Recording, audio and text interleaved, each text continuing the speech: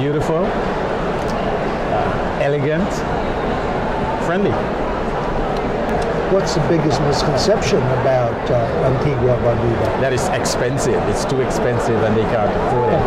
We have a wide gambit of properties from the very high-end, exclusive properties, 5 stars, which is Jumbi Bay, very high-end, very exclusive, and to the small, indigenous Antiguan-owned mom-and-pop inns, guest houses, particularly over in Barbuda, where you can really experience the destination on a budget, rent a car and get to the beach, and have a vacation or a holiday that's suited to every pocket.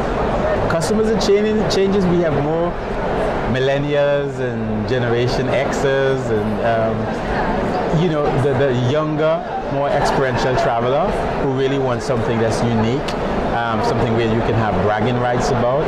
Shirley's Heights on a Sunday afternoon. You go to the lookout and you have a beautiful panoramic view of historic English Harbor, Nelson's Dockyard, and you take that in with a sunset and you have one of the most iconic views in Antigua and Barbuda. That's a view really to die for.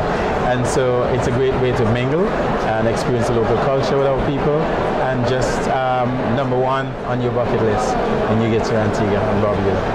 And the weekends in Antigua and Barbuda, people tend to not to cook formally. So everybody goes out and buys something. But rather than going to a classy restaurant where you're going to sit down, just head out and look at taking one of the roadside shacks that sells barbecue chicken, barbecue pigtail, and a lot of local Antiguan food that's really, really scrumptious. Or goat water, conch water. It's like a stew, and it's good stuff. It's wholesome, and it really immerses you into the culture. And if you're a foodie, it's a must-do when you get to Antigua and Barbuda. A walking tour of St. John's, you know, seeing historic St. John's Cathedral, which is a classic historic architecture from the 17th century, and just walk around town and seeing the current museum, which is the old courthouse, the market, which is vibrant as a typical Caribbean market goes, and enjoying some of the old colonial architecture in Heritage Key. Redcliffe Key, where a lot of that's preserved and where you get a true essence of Caribbean culture and Caribbean architecture.